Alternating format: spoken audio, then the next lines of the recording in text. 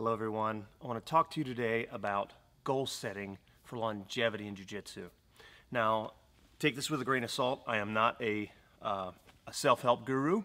I'm just a guy who's gone through the experience for the last it'll be going on 25 years now through Jiu-Jitsu. I started when I was 20 years old. And yeah, so I want to share with you what worked for me, and it may help you, okay? I think a lot of people that come into the art, they have these lofty ideas of, oh man, I'm gonna get a black belt in this amount of time and that sort of thing. Be careful with. I'm not saying that that's a bad thing at all. It's a great thing, but when you're talking about goals and reaching a very, very high goal, and black belt is a very high goal, it takes a long time and a lot of dedication to get to that point. I think it's important to make sure that you set smaller, achievable goals, okay, that you can make and stay, and it helps keep you motivated to keep going, okay, to reach that top level.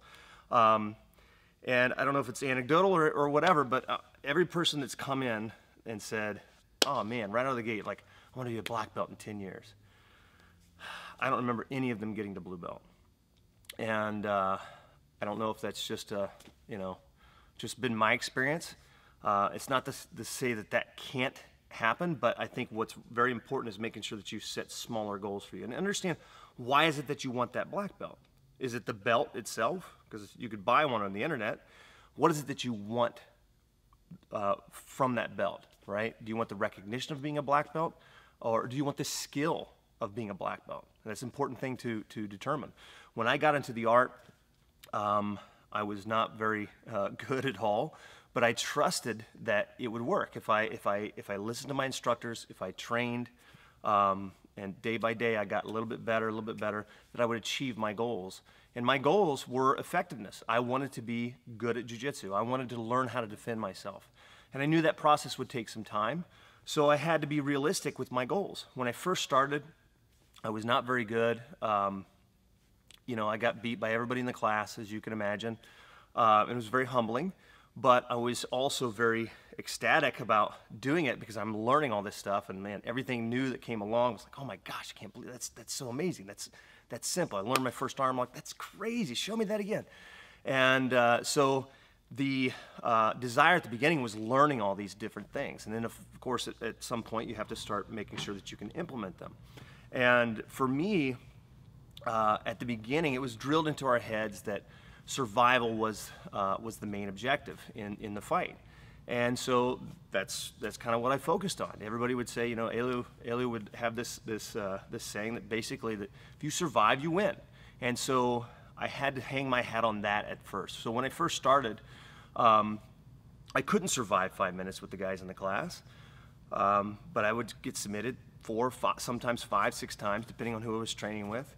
And so at first, my very first goal, it wasn't to beat those guys, it was to start, closing the gap a little bit. And that's how I would rate my progress. So if he caught me 5 times at first, okay, next time, okay, he's only gonna catch me 4 times this time, right? And I may achieve that goal, I may not, but then it was shaved down. Okay, he's only gonna catch me 3 times, and then 2 times, and then, okay, he's only gonna catch me once. And then, each time I had set that goal and I reached it, I felt like I won, right? I'm getting better, I'm improving, and I could see that improvement. And then eventually it became, okay, if the clock was set for 5, 10 minutes, whatever, I just want to survive this guy. I just want to go 5, 6 minutes, whatever the time was, and not get submitted. If I didn't get submitted, I felt like I won. Even if the guy was competition, he would have outscored me 20 points, I didn't care. I felt like, man, I won today. I walked out, I felt he couldn't beat me. And I think that was the first big milestone for me, was being able to survive. That's the first main objective of Jiu-Jitsu, is surviving, being able to survive the fight, right? So there it was. My handwriting's terrible, I'm sorry if you can see that. Survival, that's what I focused on first. But eventually, I started getting better at Jiu-Jitsu, and I'm kind of drawing my circle of Jiu-Jitsu life and goal setting here. Once I started getting better and better, and I survived longer, I realized, that my training partners would have to fight harder to pass my guard, and I would do better at re-guarding and getting back to it. And little by little, I'd get better, and they'd fight harder to pass the guard, they'd make a mistake, and then I'd see that arm lock that we worked on in class that we drilled over and over, and boom, I'd be able to hit it. And now, wow, okay, I can catch that guy, right? And it's never a competition, obviously, with my training partners, but that's a little bit how I was gauging my effectiveness. It was how I was doing in the room. Some guys would surpass me, and that was okay. And you know, sometimes I would go past them a little bit in effectiveness, but that's how I was rating my success or my ability to improve in jiu-jitsu. And so that was the next thing for me, you know, coming around. Now I was focused on effectiveness. And so I spent a lot of my, you know, like blue belt, purple belt, all the way up into black belt years focusing on effectiveness. I liked competing a lot. I was, you know, and of course, it's an easy way to find out if you're good is if you're competing and you're doing well. And so then I started really focusing on that. I wanted to be effective every single time. So jiu-jitsu, to be good, you have to be able to survive, but it's got to be effective. Always with that survival mindset hanging above you. So then I started focusing, okay, so if I got good and I started training with my training partners and I caught him once the last time, I wanted to catch him twice this time, okay, and then maybe 3 times. Or maybe I wanted to focus on arm locks. That was my objective. I wanted to improve my arm locks. Maybe I wanted to improve my arm locks on my weak side or my triangles on my weak side, cross chokes, something new. I wanted to add something new into the game. And so that's how I started gauging my effectiveness and how I was improving. I never believed, when I first started, I never thought that I could attain black belt. My initial goal was blue belt. And quite honestly, it wasn't because, you know, it was like that, you know, boom, you've gotten this grand achievement. Quite honestly, I just didn't want to be a white belt anymore. You know, I'm passionate about jiu-jitsu. I'm doing it for like 2 years. People asking me, I'm talking about it. They're like, oh, what belt are you? Oh, I'm a white belt, you know. So in some ways, I have to be honest that was part of the motivation of getting to blue belt. And I didn't even think purple belt was attainable for me. I mean, back then, I mean, you know, these purple belts were considered like professional level. I mean, I knew their names. It was incredible. And so that was the goal for a long time, was improving my effectiveness, right? Now, as I get older, my focus is starting to shift. Okay, I'm 44 years old now, and quite honestly, my circle, continuing around my circle of jiu-jitsu life, now my focus is very much on efficiency. Now, granted, all of these things are important principles in jiu-jitsu. Survival being number one, okay, and effectiveness is tied into that. But efficiency is always tied into that. So that was always part of the game, right? It was always part of it. Survival's always been there, okay? And effectiveness, of course. But I had to be efficient. And now that I'm getting older, I have to be even more efficient. I want to make sure that that I'm staying safe, okay, with my training partners. I'm not injuring my body any more than necessary. And I don't care necessarily if I catch the guy in 5 minutes. If I survive, great. Okay, if he's young, 20-some-year-old, you know, blue belt world champion, if I can survive that guy, great. All right, feel like I won, you know. But what's the goal? Is to improve yourself, to get better, little by little. Okay, and so efficiency was a big part of that, and that's my main focus now, is being efficient. If the guy's mounted on top of me, I want him to expend more energy to attack me than I am in defending. Okay, same in all the negative positions where I become comfortable in these positions. I don't have to fight really hard. When I was focused on effectiveness, I wanted to win tournaments. I wanted to escape really fast, and sometimes you're putting efficiency in the survival mentality on the side, you know, just to be effective, and that may be necessary for competition, and that's okay. But long term, you know, if I get attacked in my 60s, right?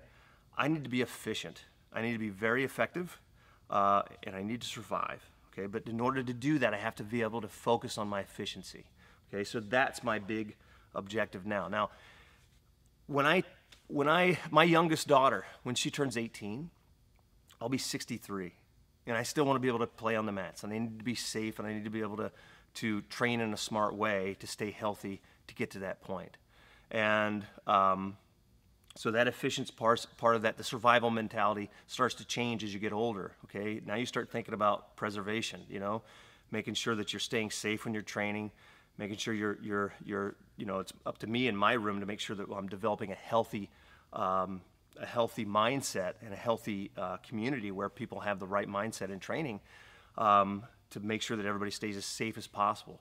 And that's always tricky. It's always a very difficult thing when you're dealing with martial arts in reality, because what we're trying to do is be effective. And to do that, we have to go as close to that point of reality as possible. So let's say the fight is here, and this is you sitting on the couch. We're delving somewhere in here, balancing in this realm where we've got to make sure that we're training at a safe level, but also coming as close to reality as possible, okay? And that may change as I get older. We'll see. I'll let you know. I'll do another video in 20 years and let you know how it's going. But I want to be able to play on the mats with my daughter, you know, and my sons when they're in their 20s. And I've got to be smart about that. And I think that's a very important thing. And so, at some point, right, if I want to continue doing this martial art and training, and actually training, not just teaching, but being able to train, I may have to change my mentality, okay? My goals may change a little bit, okay? So maybe I get to a certain point, you'll see I'm coming full circle. At some point, it may be, my son, he's only gonna catch me once today, right? And maybe next time, he's only gonna catch me twice, right? He's only gonna catch me 3 times today, right? But, you know, I don't know how that's gonna work out. I'll let you know. He's not quite at that point yet, but it'll come. You know, they keep training, and you know, of course, I'm, you know, training a bunch of killers here. They're coming after me, and I want to make sure that I can stay safe in that whole process, but also be able to enjoy it. And if I still stuck back with that competition mindset of effectiveness, I don't know that it's going to keep me motivated. At some point, it's going to, you know, your body starts to fail a little bit. You're not going to be as fast. You're going to be as quick. You know, strength is one of those things that holds on pretty well as long as you're staying, you know, staying healthy and have a good diet and all that sort of thing, and you know, working out appropriately. You can maintain your strength pretty well into your older years, but things like your reflexes are going to slow, and it's just reality. And I want to make sure that I can go through that in a healthy manner. But it starts with a very, very important and humble mindset.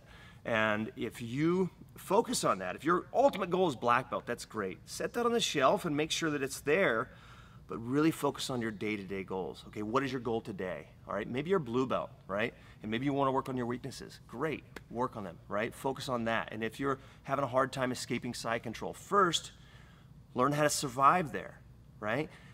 Be comfortable, be efficient, right? And then wait for your right opportunity, and then start working on your escapes. And your escapes will get better. You'll get more and more comfortable in those positions, right? And little by little, you keep training. You have healthy mindset as far as your goals are concerned. You'll reach that top goal, right? But stay safe through the whole journey. Have a healthy mindset. And again, I'm no self-help guru. This has just been my own experience and what I think what my experience will be like in the future. And I hope it's helpful to you. And just keep training, you know, yeah. Survival mindset, be effective, and be efficient. And we will see you soon.